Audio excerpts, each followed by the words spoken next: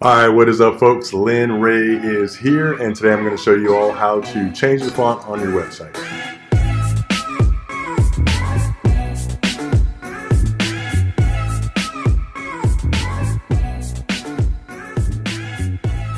Alrighty everyone, I am back, but before we get started, if you have not subscribed to my channel, go ahead and do so now by clicking the little red subscribe button below. Next to that subscribe button, you'll see a gray bell. Go ahead and tap that bell. That'll notify you whenever I have a video come out. So yesterday I posted a video on how to upload and add an image to your website. If you would like some help or want to know how to do that, go ahead and tap it. I'll put that link over here. So today we want to talk about adding a new font to your web page. So we'll go ahead and get started by, we're going to go ahead and open up my Sublime Text. Whatever code editor you use, go ahead and open that up now. So right now I've got my HTML file open. So write my index.html file, and I also have a style.css file. If you don't have your style.css, go ahead and make that now. All right. So in order to change the fonts on your web page, you need to connect the style.css file to your web page. Also, you need to add the fonts. So we're going to go ahead and connect first. So to connect, we want to do link equals, and it's just href. Wait, I messed that up. Space. And equals, and we want to go ahead and put the location of the style file. So my style file is actually in my CSS folder. And so it's also important, again, just remember, you want to add the extension. It's a CSS file, so you want to make sure you add that extension. Same applies for pictures as well. Down here, I've got a JPEG image. If you don't add that JPEG image, it may not display properly. So going back to our link, we want to go ahead and put the type of file it is. It is a text CSS file, /CSS, and then we want to put the relationship. And that is, it's just a style sheet. All right, we want to go ahead and close that tag out. I'm gonna, it looks like I already typed it there. That's so funny. So as you can see, I already typed it there, but it's all right. So we went through it anyways. We want to save that. We want to go over to our CSS file, and we want to just to check to ensure that it's linked. So we're going to go ahead, we're going to do body. We're going to change the background just to make sure that this file is actually linked. Background color, and then we want to change it to, let's change to black, because that's very noticeable. If save. So just to kind of run through the steps again, we have to link our CSS file to our HTML file by using this method here. And then we want to go to our CSS file and just ensure that it's actually properly linked. So I'm going to go to my website here, and as you can see, the background is white. I'm going to go ahead and refresh it, and boom, background turns black. So we know now that our CSS file is properly attached to our HTML file. So now we know that. I'm going to go back to, we're going to go ahead and click on our browser here, open up a new tab, and we're going to type in Google Fonts. So Google has tons and tons of fonts that you can use, and they're all free. So go ahead and type in Google Fonts and click on that. And you can scroll through here and find the font. I mean, there's probably at least 1,000 fonts on here. I've already did a little research. I'm going to use Open Sans. I kind of like that that font.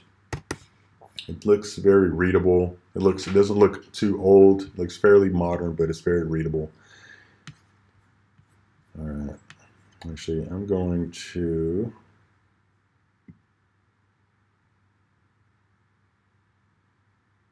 All right, so anyways, once you found the font, you want to go ahead and click select this font. And the next thing that's going to come up is this little tab at the bottom. You go ahead and click that tab, click on customize, and you can select whatever size font you want. So I'm going to go ahead and use light, regular, let's go bold, and extra bold. Just in case I want to change up the fonts a little bit later. So I'm going to go click on embed. And the cool thing about Google Fonts is that they give you all this information. All you have to do is copy and paste. It's very simple. So you don't have to do too much of anything. It lays it out for you.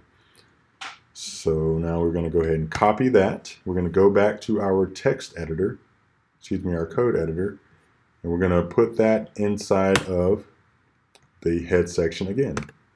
So notice we have two links now. We have one link to the style sheet, and then we have a link to the Google Fonts.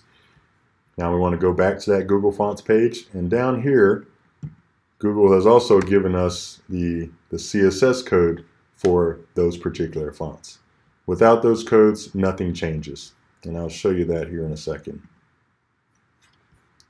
So we want to go back to our, I'm going to delete this background color so that the background goes back to being white. We're going to refresh it. So, oops, it didn't work. What happened? I should probably save it. So it's not saved. So for anything to apply, it has to be saved. So we see the background is white. So I'm going to slide this over here so that we can actually see the letters.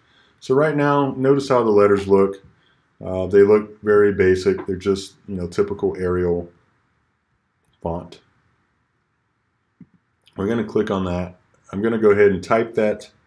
I'm going to paste the CSS code for the Open Sans. Then I'm going to save it. So always save. If you don't save, nothing happens.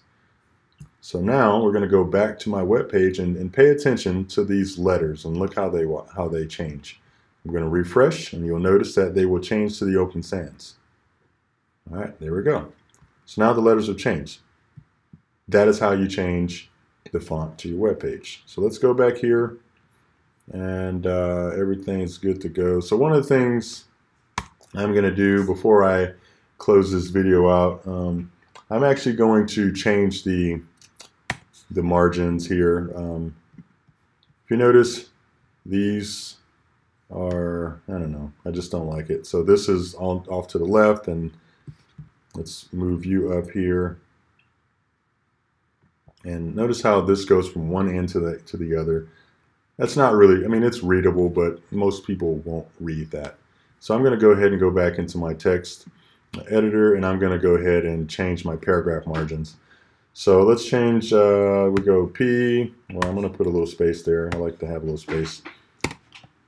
And so this P is basically it's a P tag, obviously. So whatever's in here it's going to affect all the P elements on this side. So I'm going to go ahead and change the margin, and we're going to do margin left. And I'm not sure, what did I have? I think I used 200 last time, and I like the look of 200. And then we're going to use margin right.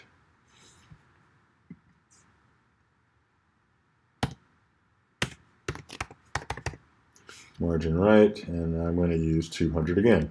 And so you have to use, I'm using 200 pixels. So I'm going to go ahead and save that, and we'll see that. Notice how everything gets squished in. So margins are basically, if you're familiar with like Microsoft Word, the margins are the spacing that's on the side, the top, and the bottom. So right now I have increased the margin to 200 pixels on the right and 200 pixels on the left. But now I'm going to go ahead, and I want this to be centered.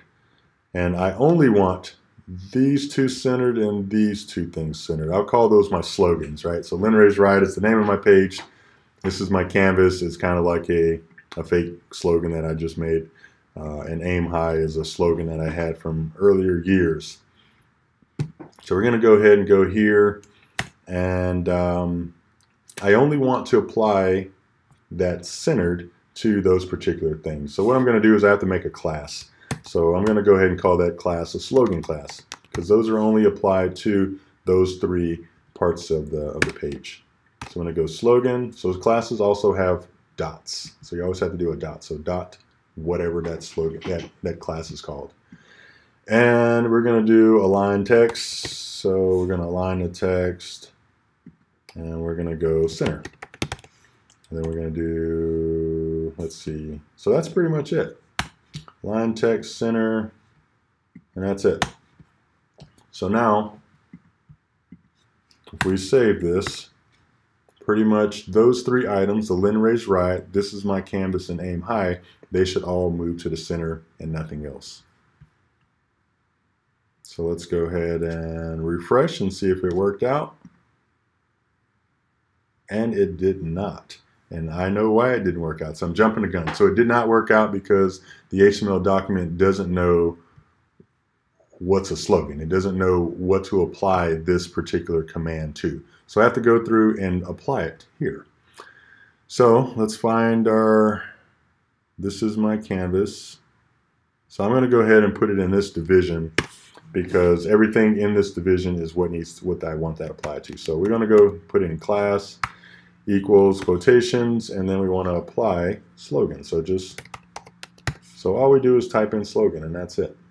Nothing more. Then I'm going to slide down to here, and I'm going to put that. Actually, you know what?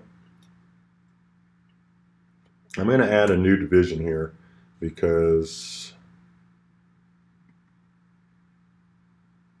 yeah, I'm going to add a new division just to make it a little bit more uniform. So that one's there, and then I'm going to add another one here. Slash div. Nope. Why is it doing that?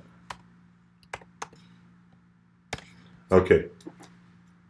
So this is only going to apply to this division and that division. So anything I put between these two marks here will have that this text line centered applied. So I'm going to go ahead and do the same thing.